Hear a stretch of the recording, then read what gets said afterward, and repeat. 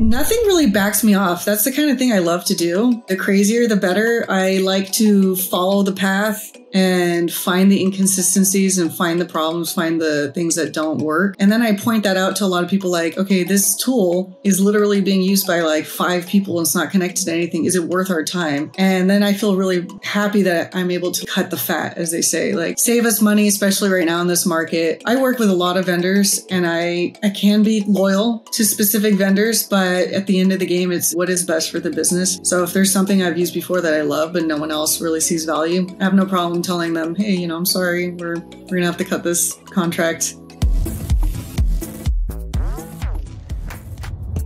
Welcome to the Distributed Truth Podcast. Today's B2B SaaS teams all share one thing in common: fragmented customer data. Marketing, sales, customer success, finance, and product teams need better approaches to unified customer data. What does it look like to be data-driven rather than data-inhibited? What is the link between investing in unified customer data and revenue growth? How can we create consistent customer experiences through unified customer data? Join us here at the Distributed Truth Podcast as we interview a wide array of go-to-market, revenue operations, technology, and data leaders, all dedicated to solving the problem of fragmented customer data. Hello and welcome to the Distributed Truth Podcast. I'm one of your hosts, Evan Dunn, and here with me is Kat. Welcome, Kat. Thank you. Appreciate you inviting me. Kat is a Senior Revenue Operations Manager at Weights & Biases, previously at Supermove, small startup, and Zoom. You might have heard of it. Kat, you just started with Weights & Biases. Tell us a bit about what Weights & Biases is. It's weird there's an ampersand in their name, but, more power to them. Makes it stick out. And then a bit about what you're doing starting off there. Sure. So Weights & Biases is an MLOps platform. It's geared towards AI companies that need something to be able to test their AI product, look at reports, regression tests, deployments. It's kind of like almost like a CRM, but specifically for like developers who are working on the AI. And my role, kind of a jack of all trades. I focus on territory and data management, but I'm also there for any projects that the team is working on because of my background being like a business analyst and working with all the different types of go-to-market departments. So you are ops for ops. I'm like the extra person if you need someone's other like experience and input and help. Perfect. And ML ops, so it's a CRM for algorithms, if you will, little machine learning records. Yeah. Instead of moving a person through a funnel, you're moving an algorithm through a funnel. Do I have that analogy? Yeah. So like if an AI company is creating a self-driving car and it needs to be able to know when there's a person in front of them instead of like a signpost, or even just differentiating between the two, you can put it through these tests to see if it recognizes that that's a person. And so it sees the picture and it can say, okay, yeah, that's a person. So these test cases that you can run your product through is just a way of tracking it and making sure that it actually is going to do the job that you're selling to people that it's going to do. Yeah. There's like a 99% chance someone listening to this has heard about AI and probably even works on an AI product, probably in their free time these days. When should a company take a look at Weights & Biases? Anytime. We have a free PLG motion, so people can go online and download it and use it for free. It is limited by the amount of users for the freemium, of course. If you're an enterprise company and you need, a bunch of people to use it, or you need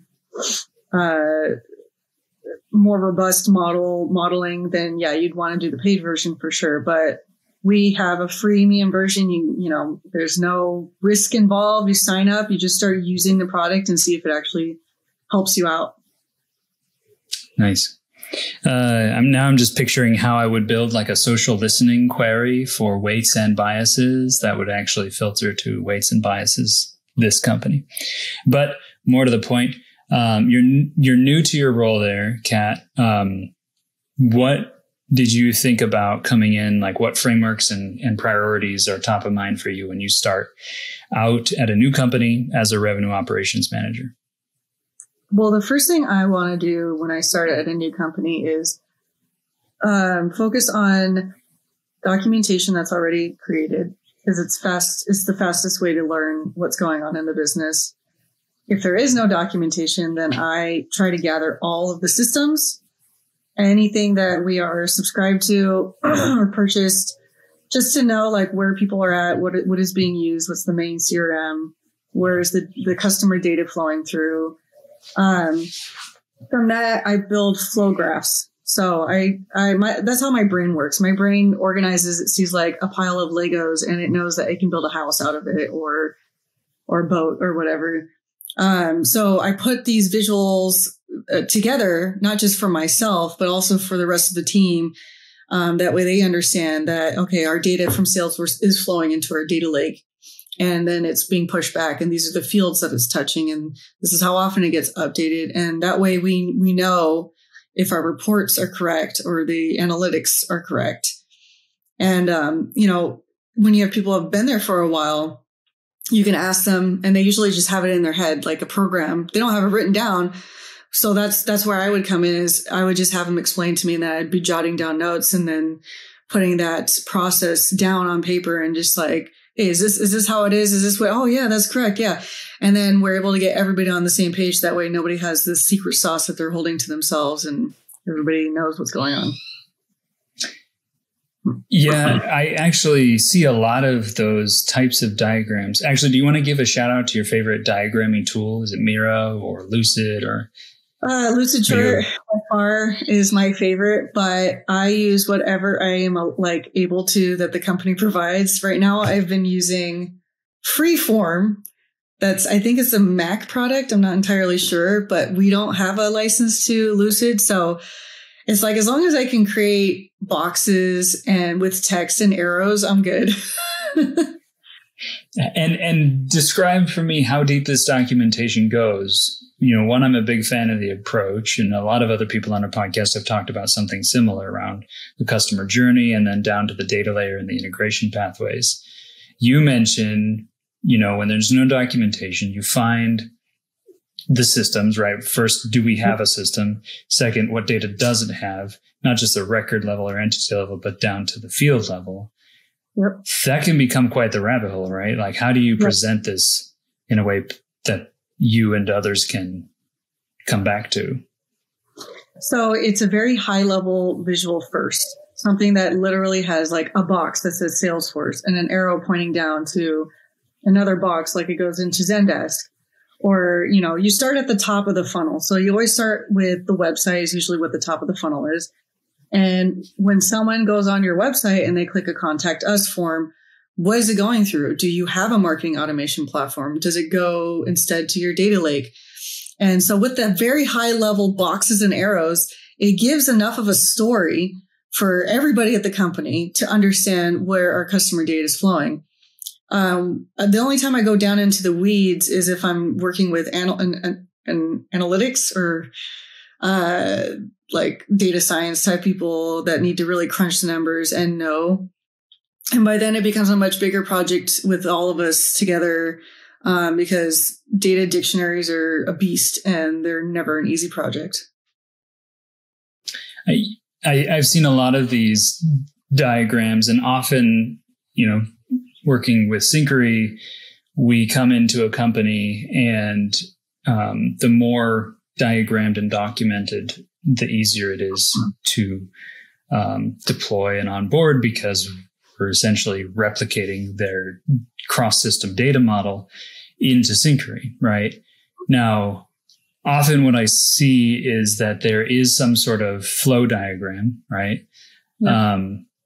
But at some point, and I think this is tied to like company size and age of the company, right? For how many systems and pathways exist, right? Like how well traveled, because someone gets blocked with an initiative, so they spin up a microservice or an API, or, people get creative, right?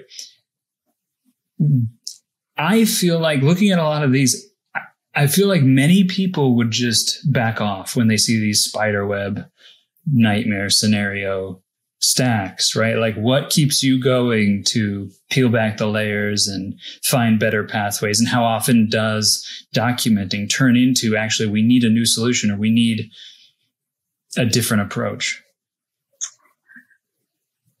Well, I actually give quite a lot of credit to, so when a company is starting up, they actually do a pretty good job of connecting or finding a single source of truth area. But I'd say the larger the companies, that's where it becomes a spider web of insanity. Nothing really backs me off. That's the kind of thing I love to do. The crazier, the better. I like to follow the path and find the inconsistencies and find the problems, find the things that don't work. And then I point that out to a lot of people like, okay, this tool is literally being used by like 5 people and it's not connected to anything. Is it worth our time? And then I feel really like happy that I'm able to like cut the fat, as they say, like save us money, especially right now in this market. I work with a lot of vendors and I can be loyal to specific vendors, but at the end of the game, it's, you know, what is best for the business. So if there's something I've used before that I love, but no one else really sees value, I have no problem telling them, hey, you know, I'm sorry, we're going to have to cut this contract. And they call that the cat cut. I'm sorry. If you speak to vendors that know me, they will tell you I'm very straight to the point. No, I think that's important, right? I mean, you're talking about the adoption problem is a huge hurdle to overcome. And if it's not overcome, it's in the best interest of vendor and company to often, you know, find different ways. I'm curious, when you're doing that evaluation of the flows and pathways, like what do you find is the biggest pain? Is it the latency issues, the lag time between, like, it goes here, it comes back, it's too slow, or it's too hard to track timings, it's getting enriched one way and another? Is it complexity of the fields and records, or is it duplicative fields and information? Like what is the most common oversight, if you will, in integration pathways? Well, to be honest, and this is not really system related, it's more company related, but the customer support is what I find. The strength of a tool that's integrated is as good as the person who's integrating it. And a lot of times that is because the customer success team is either fantastic at onboarding you to using the tool properly, or they're horrible at it and the tool is being basic, it's used not to its fullest potential.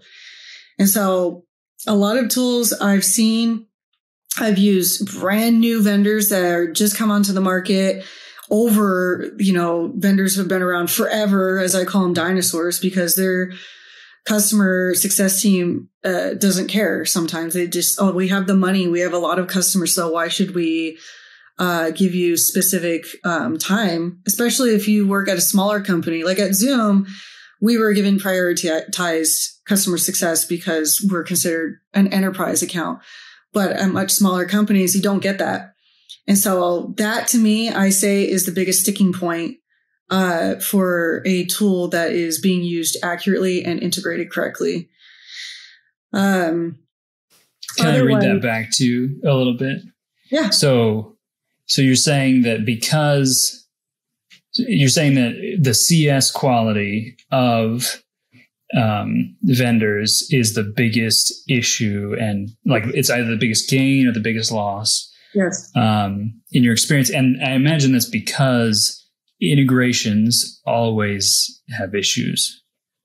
Yes. And you're not going to be, I have been around the block a few times, so I know what to look for, but not a lot of people have had the benefit of that. You know, if this is their first startup, or maybe this is their first ops job, they're coming from sales or what have you. Not everybody has the background experience to be able to be like, okay, I'm going to now install this application. This is what I need to look for. So the CS team is very valuable for the success of the product they're selling. And I look for that when someone's selling a new product to me. I instantly look to see how the salesperson interacts with me and my team. And then, then obviously I look at the product itself to see if it's even going to be useful. But if they're not good to me, then I don't care how good that product is. I see it as a problem. Yeah. No, that makes sense. I actually want to give a shout out to Synchrory's CS team, onboarding team, which is renowned. It's actually the top thing in our reviews is the quality of our onboarding team. But I resonate with what you're saying too, partly because even in tools that I find intuitive to learn, there's still corners. And I'm not even managing integrations typically, but my learnings here definitely suggest that there's always issues and there's always fixes, right? Like if a CS team is readily available, they can actually build you a workaround, and it's probably in their best interest to do so, even if that's 5 hours on a smaller company, because that might be the thing that you end up shopping around for, right? Exactly. Is a certain field that you needed, or a certain timing that you needed. So shifting gears a bit, how do you think about data along the customer journey, right? So you've got a lot of systems you work with and manage, from marketing automation, CS, CRM, finance. I'm not exactly sure what you manage at Weights and Biases, but just in your experience, because at Zoom, you were marketing systems, right? And previously you were sales data and systems. So you've seen a lot of different systems and stacks.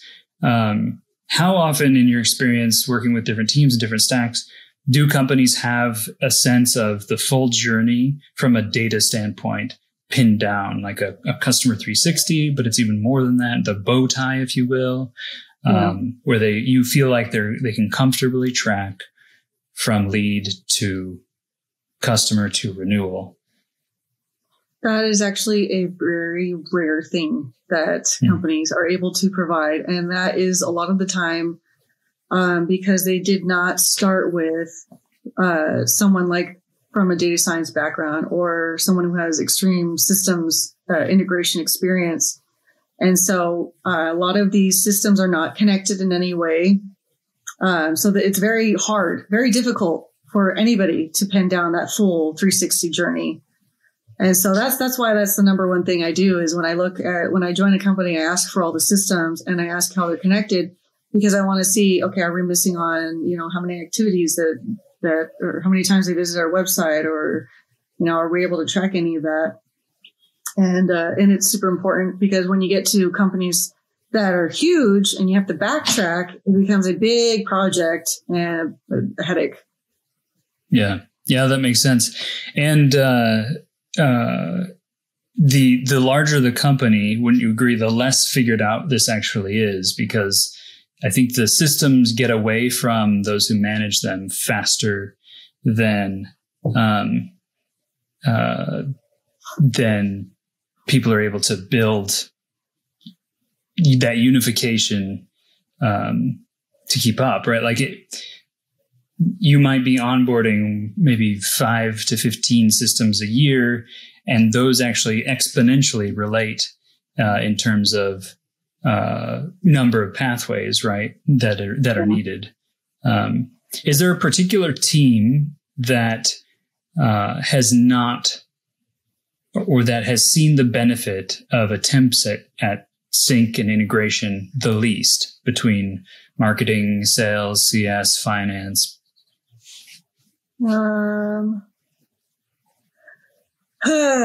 would say I don't think there is any team that doesn't benefit from that. Being able to see the full journey is extremely important for all the teams, whether they know it or not. And maybe the engineering team would be least likely to benefit from it because they're building the product. So they don't really need to see.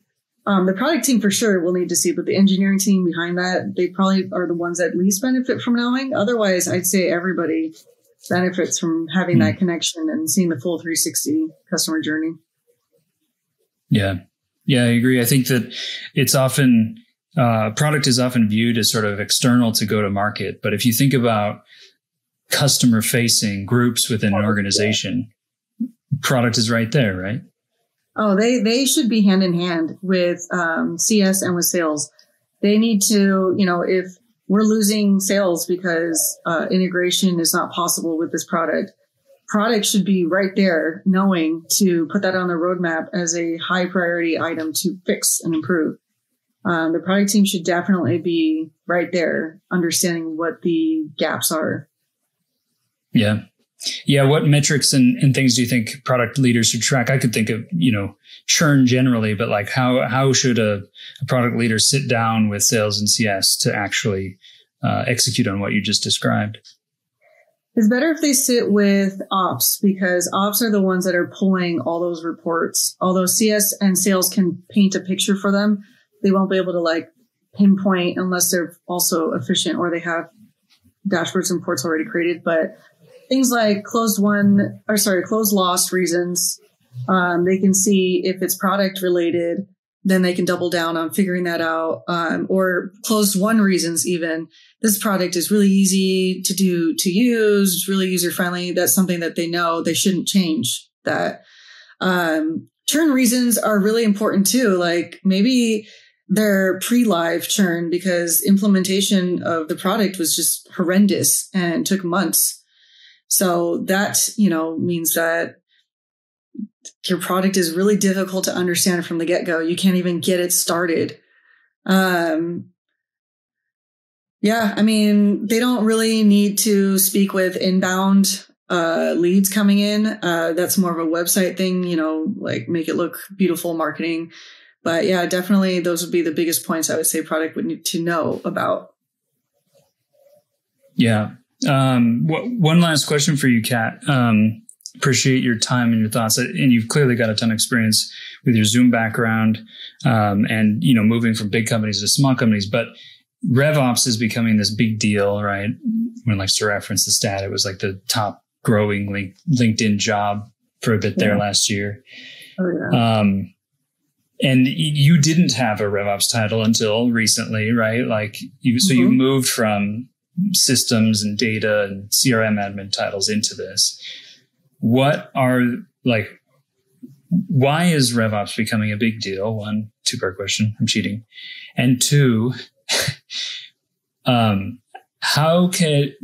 you encourage RevOps leaders to think about the data layer as vital, like you do, right, to managing the customer lifecycle? So obviously my own opinion, I think the RevOps function is becoming more important because of the market that we're in right now. Before, you can get away with having separate departments, funding for separate departments, the sales ops, the marketing ops, even a CS ops. Even that, though, was also problematic because you'd be working almost in silos. People wouldn't talk to each other. So it's twofold reasons why I think it's becoming bigger. One is because of the market, because of these layoffs, because we need companies are trying to, get these jack of all trade people that, they could hire at a rate instead of hiring 5 different people that do different areas of what that person can do. And two, to break these silos that naturally occur when you have a sales ops and a marketing ops and a CS ops in different teams. It can be very difficult to stay on the same page of what projects are happening unless you have one leader that sits over all 3 departments. So that's why I think RevOps is growing in major popularity. Is folks are thinking more strategically. And the second question, I believe, was why is it important for them to focus on a data layer? Sorry, can you repeat the second question? Yeah. So I see a lot of RevOps leaders come into these roles and focus on enablement and processes, very much sales ops type frameworks or marketing ops. But there are very few, it seems, more and more, but few who focus as a first starting point, right, on the integrations, the data layer. And I can think of why that's important, but how would you persuade the RevOps world to follow you in the focal point you have on, managing the customer lifecycle, the customer journey requires knowledge of the systems and integrations at play? Well, that's a really easy way to convince. You go to the top, and what do they care about? They care about revenue. So if you're unable to report on accurate revenue because of all of these systems that don't talk to each other, so you can't follow the money, then the higher ups are going to be kind of mad about that. And my perception is very easy to persuade why that's important when it relates to what's important to them, which is always revenue. For a lot of operations reasons, it's for the data governance and data integrity and being able to see the whole world of what a customer is going through to make it easy. But when it comes down to it, it's all about the money. It's all about the money. I mean, revenue's in the word, revenue ops. Word in the title. It's Friday. We're recording. It's the weekend. Kat, thank you for your thoughts. I appreciate you spending the time with us after you just started this new role at Weights and Biases. If you're building an AI product, go check out Weights and Biases. They have a PLG motion. If you're not familiar with PLG motion, that means a free trial, but you probably are if you're listening to this podcast, quite familiar with PLG motions. Kat, thank you. Thank you so much. Appreciate it, Evan. Thank you for listening to the Distributed Truth Podcast. Check out our other episodes or visit Syncari.com to learn more about unified customer data. That's SYNCARI, Syncari.com. Thank you. Have a great day.